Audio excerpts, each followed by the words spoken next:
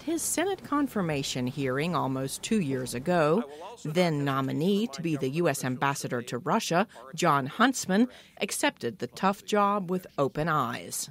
I'm under no illusion that serving as the U.S. ambassador to the Russian Federation will be easy or simple.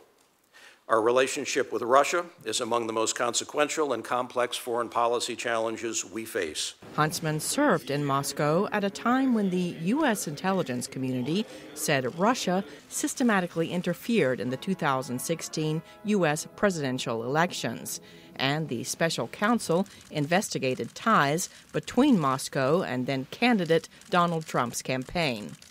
It was a frustrating time to be in Russia, Mark Simakovsky told VOA. And so in many ways, U.S.-Russian relations are hemmed in by the political radioactivity of the issue here in Washington and the mostly bipartisan consensus in Congress that we need to limit engagement and limit our relations with Moscow because of its nefarious activity. In his resignation letter, Huntsman had some advice for his successor, saying, going forward, we must continue to hold Russia accountable when its behavior threatens us or our allies. Huntsman has served his country as an ambassador to Russia, China, and Singapore under Democratic and Republican administrations, and as the governor of his home state of Utah. Some reports say he may be considering another run for governor there.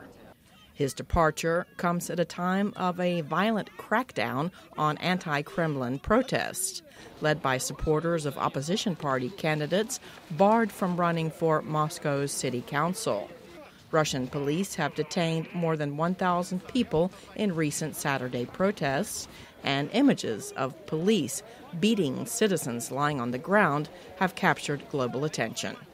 In his resignation letter, Huntsman called on Russia to respect the rule of law and human rights. Cindy Saine, VOA News, the State Department.